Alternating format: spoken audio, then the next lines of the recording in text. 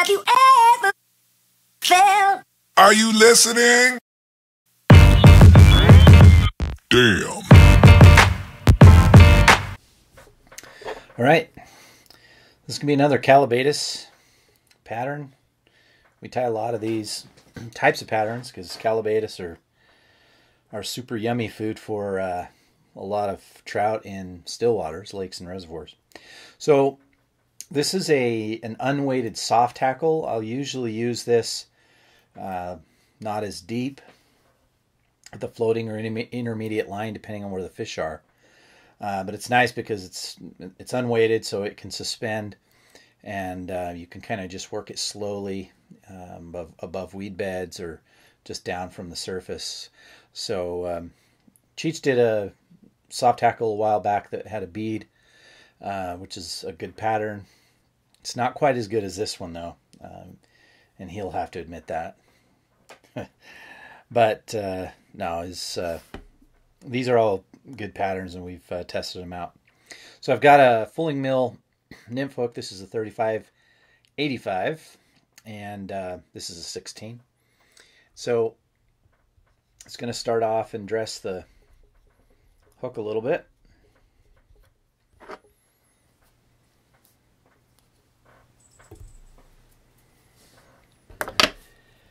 And just working back to the bend of the hook, I'm going to tie in some tailing material. So what I like for a lot of Callibaetis patterns is partridge. So for this one, I actually ended up using a different material for the soft hackle. We'll get to that in a minute. But for the tail, I still like partridge. And so what I like is in the kind of the shoulder area, there's some feathers that have a little bit more distinct barring on them. And if you look at the Callibaetis nymphs, they're typically a lighter colored tail. So I'll just peel a few of the fibers off of this one to use for the tail. So we've got our partridge fibers, and I'll just measure out a little bit less than the hook shank length, about like that. And then just do a little pinch wrap to get those on. You would just want those to be on the top. And just a couple of turns to secure them. So the body on this one's going to consist of some Nature Spirit barred wild turkey buyouts. So what this is, it's kind of hard to see, but you can, well, actually you see it pretty good. You'll notice that these turkey buyouts are barred. So along the length of each of the actual buyouts, you've got some nice dark barring. So what I'll do is I'll choose a fiber that has that barring closer to the tip. Or it depends on the size of pattern I'm going to be tying. And then this is what you end up with. So it's the one, and you want to, typically you want to strip it off of the stem, not cut it. But you'll notice that along this top edge here, there's it's kind of a transparent little edge, and I like to trim that because this is a size 16. If you don't trim that, then it's too thick and it just kind of gets in its own way as you wrap it. So I'll just come up here and I'm going to trim out the webbing a little bit. So when I'm done, I'm left with about half or 2/3 of what it was. Now the thing with buyouts, and there you could go into a whole dissertation of how to tie these in, but the most important thing is I want the ridge. So this feather actually has a ridged part, which you kind of see there. And so I want that to be in the back as I wrap. So what I'll do is I'll tie it so that the piece of webbing that I cut, that side is going to be facing forward as I wrap. And the way I do that is I tie the fiber in just like that, and it kind of comes over a little bit diagonally to the shank of the hook.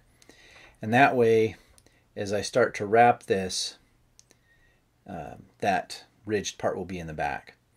And so now I'm just going to secure the rest of this and then wrap forward and build up the body. A little bit of taper, not much.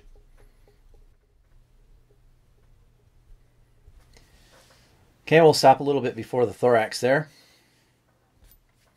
And I'm going to grab my handy dandy CNF biot hackle pliers.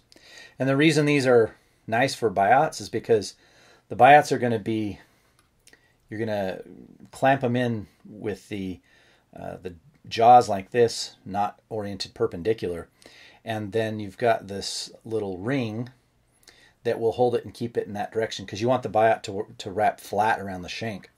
So it's just oriented 90 degrees to what you'd see a typical hackle plier. And so I'm just going to grab that with my plier and just be careful not to pull it out or break it, which is one of the nice things about these CNF pliers, is that it has a little bit of a cushion in there. And then I'm just going to start to wrap, and just be careful around that point. And then I want that to wrap forward and get the little ridge. Give it enough spacing that the ridge is pronounced and that you've got some room in between each wrap. And then as I wrap, you can see that barring that I showed you earlier start to show up in between the ridges.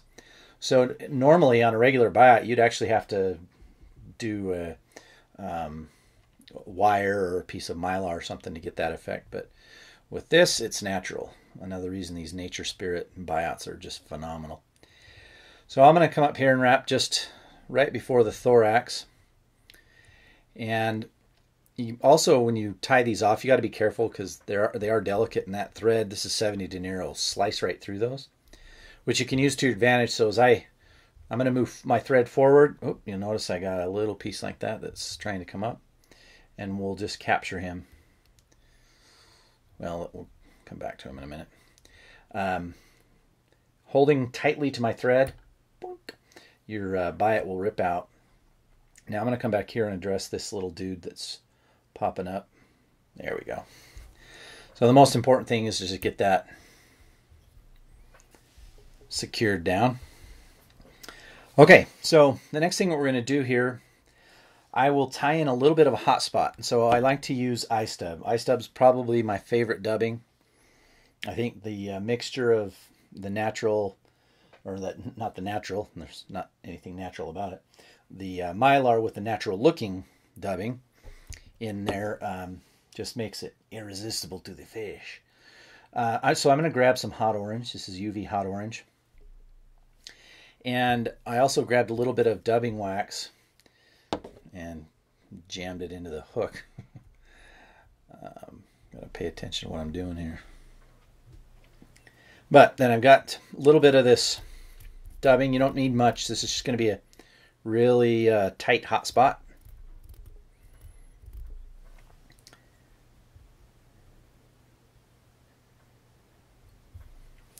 Okay, just like that. And make sure you leave yourself plenty of room here, because we're going to tie in a little bit more dubbing to lay the base of our soft tackle.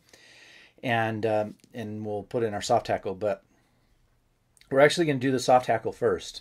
And so here's a little trick. Cheech likes this, and I started doing it this way. I've seen Hans Wieleman tie them this way. And so I just like the way that you can wrap the hackle on here. And the way it looks when it's done. It probably doesn't make it catch any more or less fish, but I think it's easier to tie. So for the soft tackle, this is probably one of my favorite newish products that I've been using from Whiting, and that's a 4B hen cape. So being that it's a cape, you'll see a wide variety of sizes of feather, as opposed to a saddle, which is a little bit more uniform. And it's a non-genetic, it's not bred to be a dry fly, so the fibers here are soft. They're not as stiff as dry fly hackle. And so these 4B birds, they make for some awesome soft hackles. And they come in some really great colors. This one is the Greenwell. And so I've chosen a feather that fits the sizing that I want, and the way you just determine that is I just kind of hold this up. It's not like sizing dry fly hackle. You would actually just kind of look at the length, and you want these to be about the body length. So I'll just prep the feather by just peeling off the ends close to the webby part. And as opposed to other soft hackles where you're going to tie them in the tip and then wrap that way, we're going to do this a little backwards. And so we're going to, first off, trim off a few more fibers here. I don't want them that long.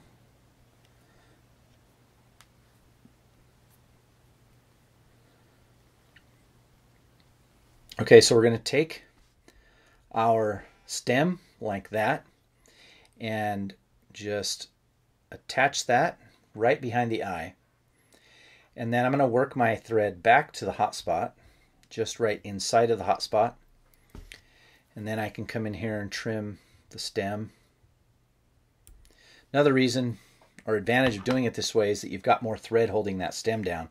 So you don't have the problem of where when you tie in your soft hackle and pull the hackle pliers, it pops out. So you're not going to run into that as much.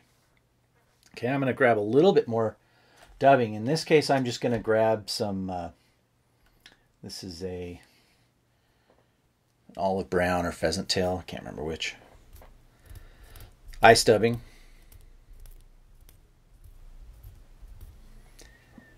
And again, this is just to build up our thorax a bit. And I want to stop right behind the, or right in the middle of the two pieces of dubbing there. Okay?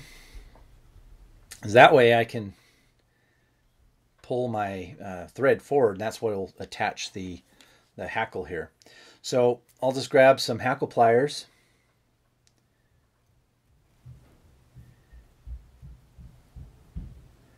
And then I'm going to start rotating this and winding it back. If you find you need to, you can always preen the fibers after each wrap.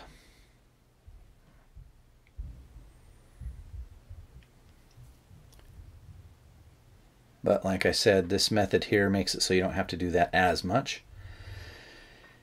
And I want to get that right into where I tied off. Now, what you do here is you just cut your thread right through with pretty much one wrap. And let the thread hang, and I'll come in here and I'm going to trim off that hackle, the excess there. Make sure you don't get anything else with it.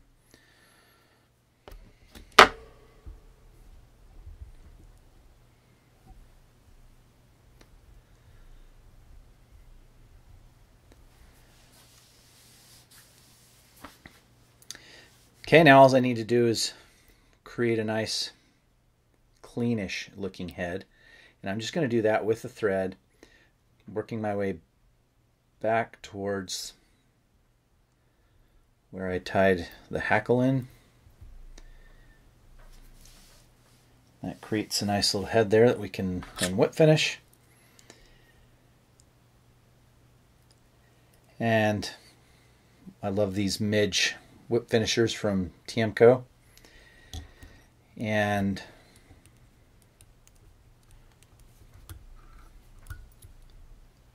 tie that off.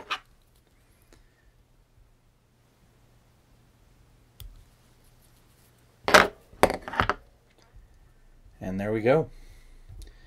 So again, I'll fish these with intermediate line or even a floating line, and it's just a deadly Callibaetis pattern. It could be just fished as an emerger or whatever you want, but it's unweighted, so it will suspend and you can do a lot of stuff with it.